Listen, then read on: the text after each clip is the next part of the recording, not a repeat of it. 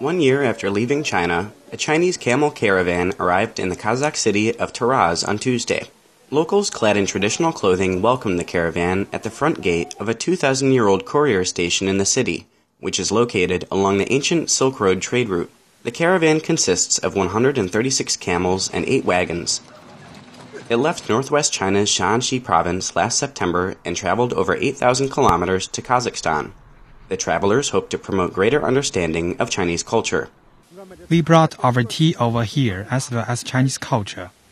As Chinese culture goes global, I hope more Chinese products will also go global. The caravan is scheduled to return to China after visiting other cities in Kazakhstan.